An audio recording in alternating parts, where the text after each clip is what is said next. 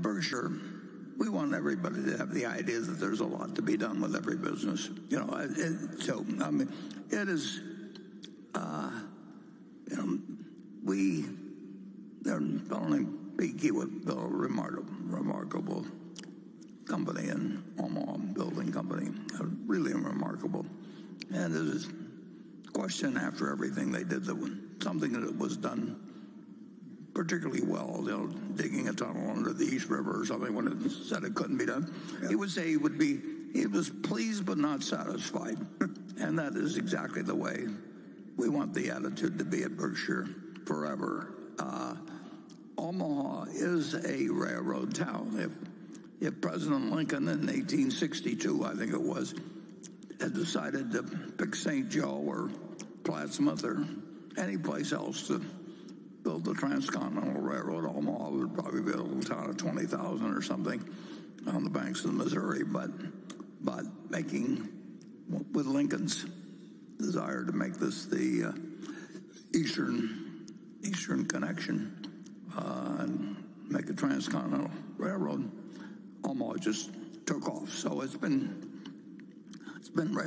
railroading at its base. And anybody that was interested in financial matters had to think about railroads. Plus, they had a certain glamour to them anyway. But the interesting thing is that UP, which is our main competitor, themselves fell way behind 20 or 25 years ago before Jim Young came in. And in 2000, whenever it was, 8 or so, I started buying 3 railroad stocks, and Union Pacific, BNSF, and Norfolk Western, I believe. I don't know why I wasn't buying C&O, but in any event, Jim Young had done a marvelous job with Union Pacific, so we owned all 3 stocks. But what we did in 2009 is we were able, well, we already owned 22% of it, but overall it was $35 million, $1 billion, which was a significant part of our capital. We were able to put it to work in a business we liked, and there's certain tax advantages that come in terms of making money in something that's more than 80% owned, we call it 100% owned in this case, versus making it through stocks.